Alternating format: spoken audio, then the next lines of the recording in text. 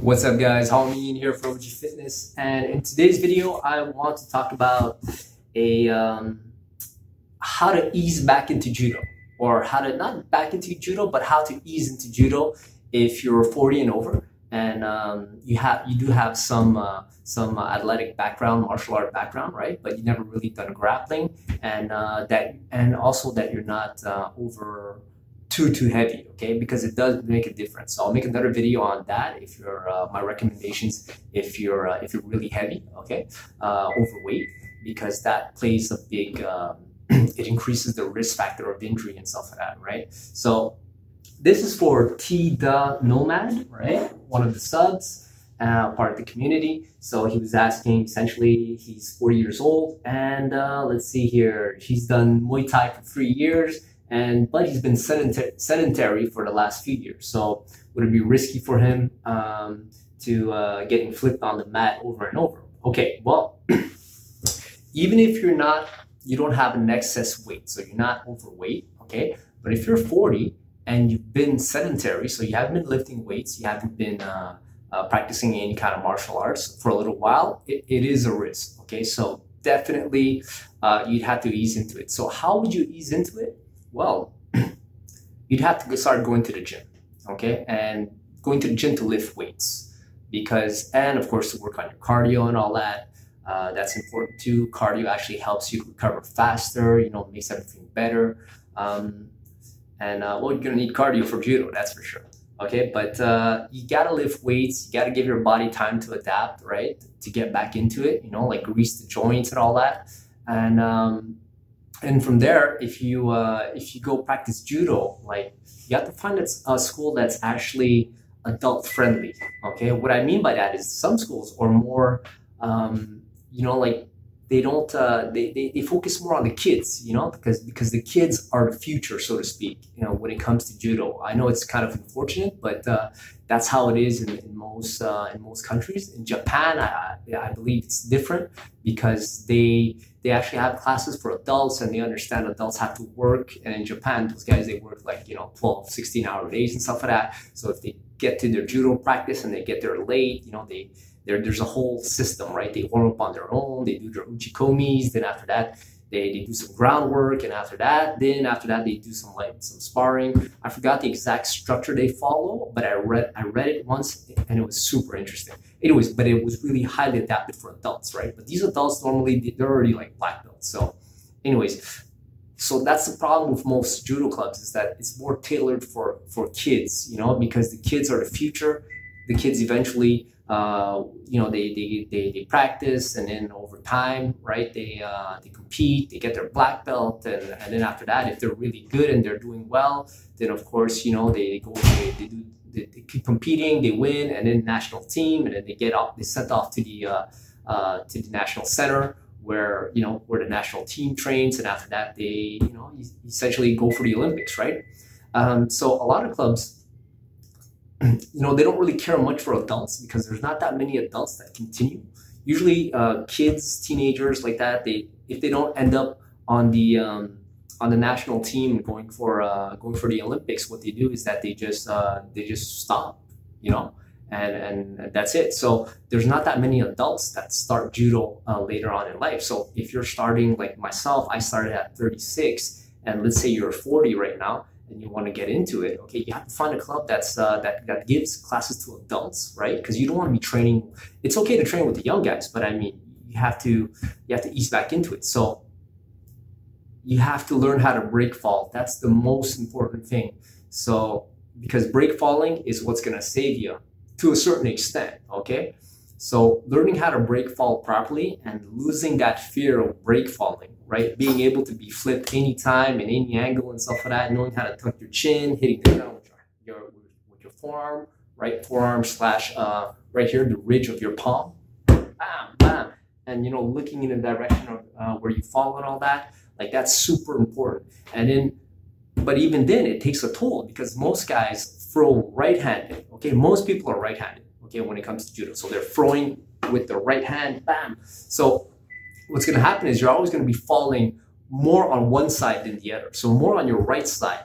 Actually, should I say, if someone fall, Yeah, because if they attack my right arm and I flip, I'm gonna, slam the floor with my left arm. So your body's always falling in that one side, and that takes a toll on the body. So the only way to minimize, to balance it out, and it's relative balance, right? Because you'll never be able to fully balance it out, is to go to the gym and do a lot of corrective work to compensate, right? So what I mean by corrective work is that, well, first of all, you have to be strong.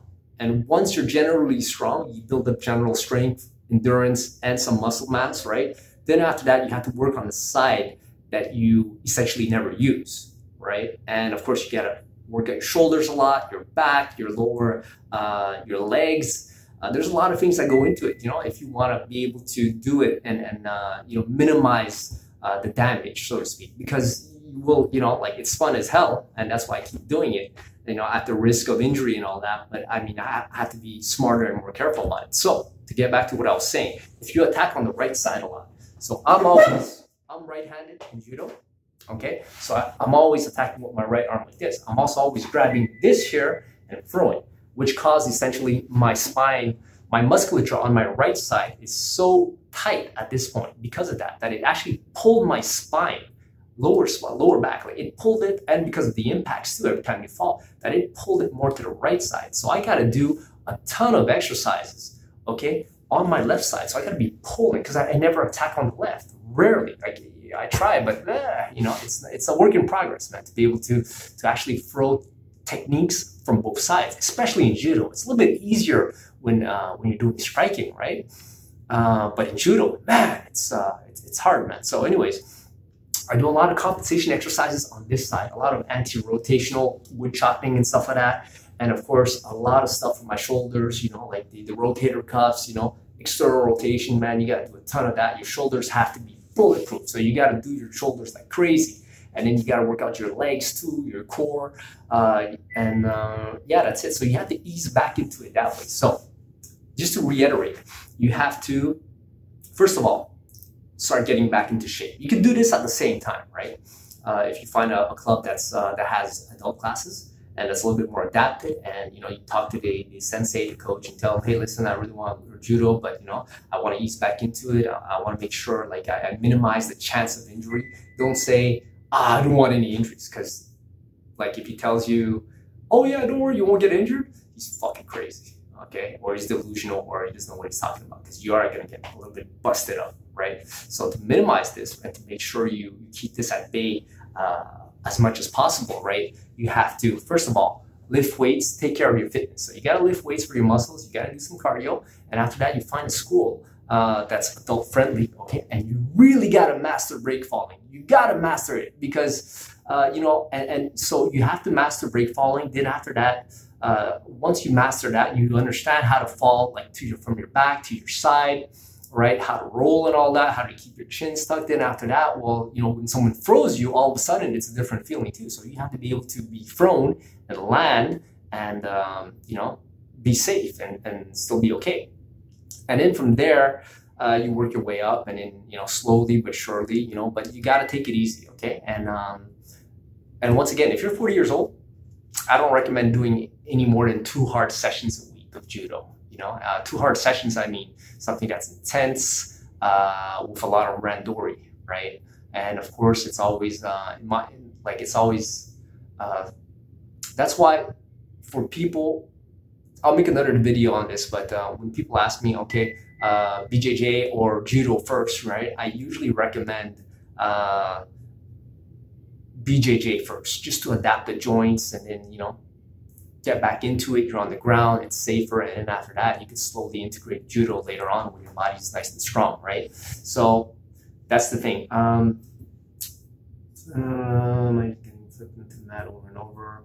Yeah, so that's the thing. And also, like, you can when you they have crash mats in clubs, right? So if you talk to your coach and sensei, and and he tells you yes, these classes are adapted for adults, and go slowly and stuff like that. So yeah, that's good. And also remember, like, there's always crash mats in judo clubs, so you could always pull out the crash mat, or at least ask the coach to pull out the crash mats when you're doing randori. No, sorry, not randori, nagekomi, which is you're practicing throwing, right? So that's always a safer way to go about it, right? And you really got to check it out. And sometimes, like, I think a better approach is also like if you visit a school, okay, and then you just sit into an adult class, like you call first, ask if they have classes for adults, and then after that you go sit down, you watch a class, and then from there, when the class is over, you come a little bit early and you talk about the sensei, talk to the sensei and the coach, and ask them, okay, well, listen, I'm aware that like there's a risk to any kind of contact sport, but I'm really interested. Is there a way that I can progress through it without minimizing like the damage, so to speak, and that's the way to go, man. But you definitely have to lift weights. Like you're gonna get busted up so much faster if you're not in shape, right? So I don't know what kind of shape you're in actually, right? But if you haven't been doing anything for a few years, you should like get back into it. Lifting weights, running, doing some cardio, stretching, and all that, right? After that, find yourself a club that's friendly, and then just don't take the first club that you go see. Really just get a feel for the club. So check out a class, talk to the sensei over the phone or whatnot, and then see from there. But definitely, I started at 36, but I already did 6 years of BJJ, so my body was pretty, and I stayed in shape, I worked out and all that. So there you go, man. I hope this video was helpful, guys. So remember to like the video if you like it, subscribe to the channel, comments below, let me know what you think. If you have any more questions, and what are your experiences regarding starting judo later in life, right? And I'll see you guys in the next one. If you share the video, it helps me to grow the channel, and click on the notification bell to get noticed when I make videos. All right, guys, peace.